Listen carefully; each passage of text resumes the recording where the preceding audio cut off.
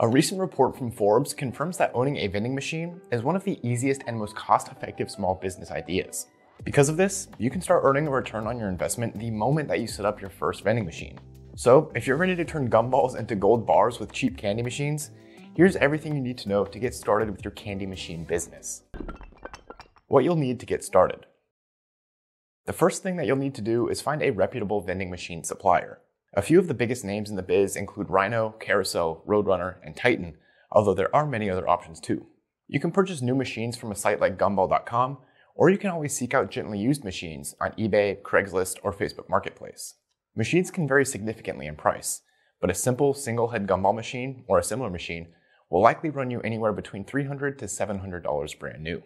Machines tend to retain their value when they're in decent condition, but you can still get a pretty big discount by choosing a gently used machine.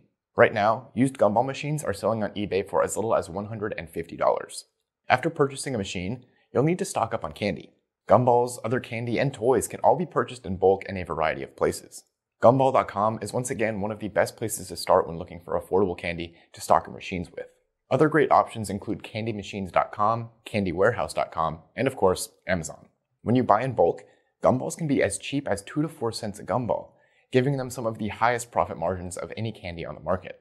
They also have an extremely long shelf life and aren't affected much by sunlight, so they're a safe choice to start with for beginners who might not have prime real estate locked down just yet. Besides gumballs, vending machine owners often stock their machines with candies like Runts, Jelly Beans, Mike and Ike's, Jawbreakers, M&Ms, and Skittles, all of which you can also find in bulk for pretty reasonable prices.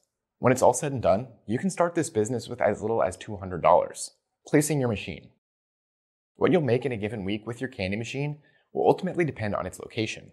If your machine is placed in a high-traffic, visible area, you can make on average $1 to $2 a day without really having to do anything at all. And chances are, you won't have to refill your machine more than once or twice a month, unless you luck out and manage to place your machine in a spot that ends up doing a lot of business.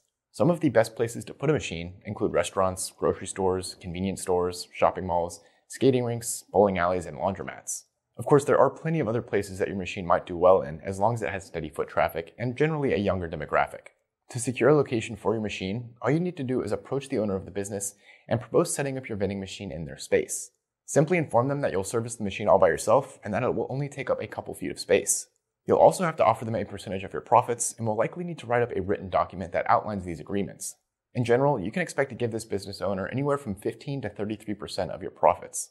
Candy vending machine earnings.